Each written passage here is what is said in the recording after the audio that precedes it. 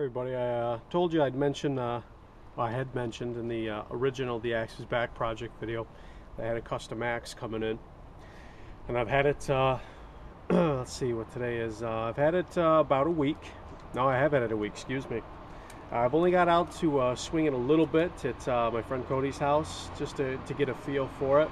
I had some initial impressions and I wanted to do an unboxing video, but I wasn't sure how I felt about it when I first got it. And you know, I'll go over that right now.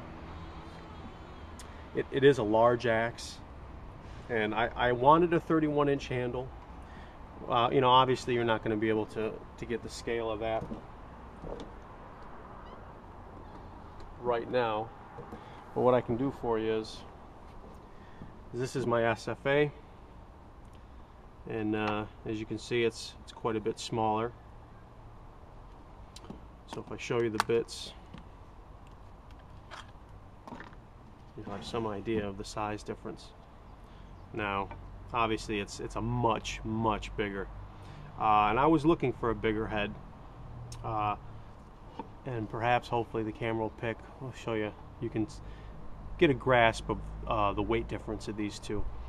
This is about a 2-pound. This is about a 4, maybe more.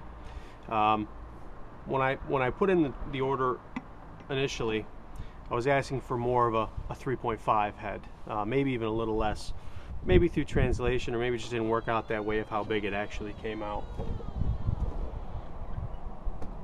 So it is a bit larger than I was looking for. Now, of course, this isn't a review because I've only had it a week, so I don't want to look at it that way. These obviously just an initial impression, more or less.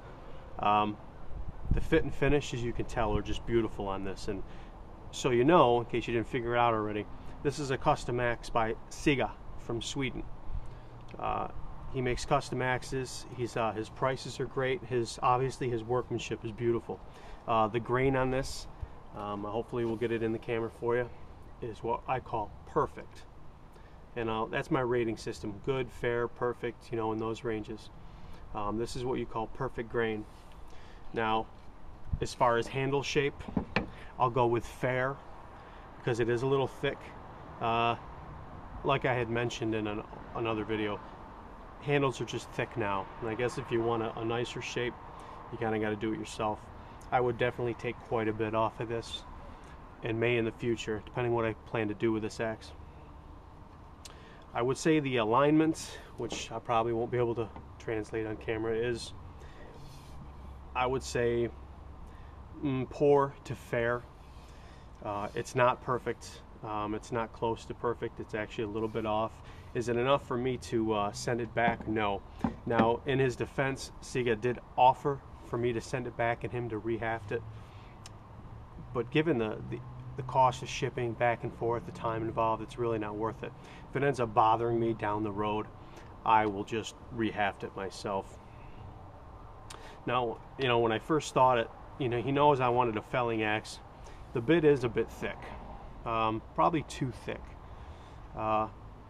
This is a little more reminiscent towards the side of a splitting axe.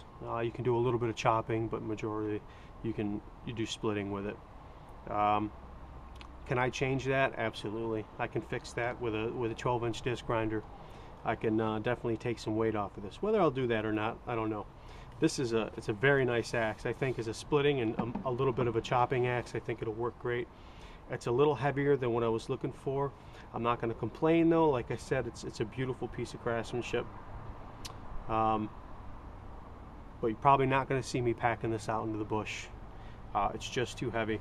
I think ultimately what I'd like to see is get myself an American felling axe by Grainfurst Brooks, and I think it's a 3-pound head, which is only 1 pound heavier than this, and a 31-inch handle, which I really enjoy. I enjoy this stretch because it's less of a bend down.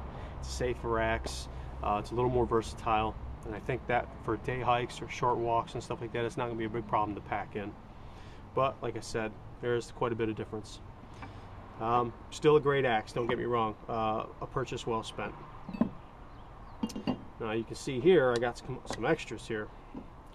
I've been doing some bidding on eBay to get my hands on a few. This is a cruiser. This is made by True Temper. It's called the Flint Edge.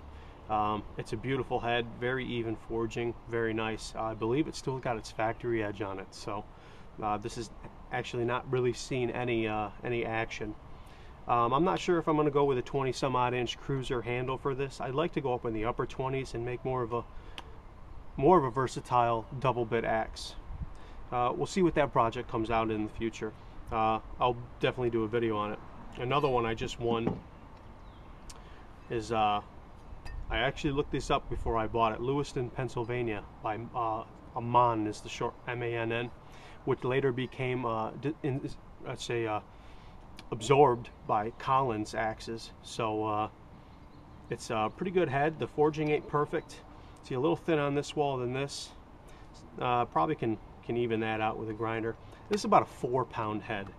Still, it's a little bit lighter than this one. As you can see, the difference in the bits and everything. The pole is bigger on this one, but the bit is significantly thinner on this than this, obviously. Hopefully I'll translate to the camera well. Otherwise, looks pretty nice, and in the future I'll get a chance to half this one as well. I also have another one coming, another Kelly Perfect. It's a 3.5 pound felling axe head. It's similar in shape like this, the Jersey pattern. It's a little bit nicer than this one, obviously, and that will be coming in as well. So, you know, just keeping you updated, getting some new videos in the Axe's Back project. Thanks everybody who is making videos for this. That's awesome. Some of them are outstanding. Don't stop. There's no time limit, or let's say I should say there's no dead date for it. Keep making them. It's awesome. And hopefully I'll get out here in the next 2 weeks again, get another video out, and I won't be packing this one out, but I may have the American felling axe by then, so that should be a real fun video. So once again, also as you make videos for the project, make sure they're a video response to the original one, so they're all in one place.